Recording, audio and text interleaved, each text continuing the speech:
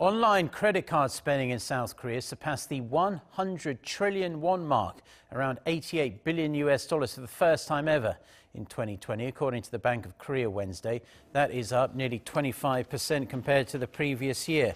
A central bank official said most of the transactions were done through online shopping malls, and the jump could be attributed to the pandemic. However, as people could not travel due to the pandemic, duty-free spending was hit hard. Credit card spending at those shops was under $500 million last year, down almost 75% on year.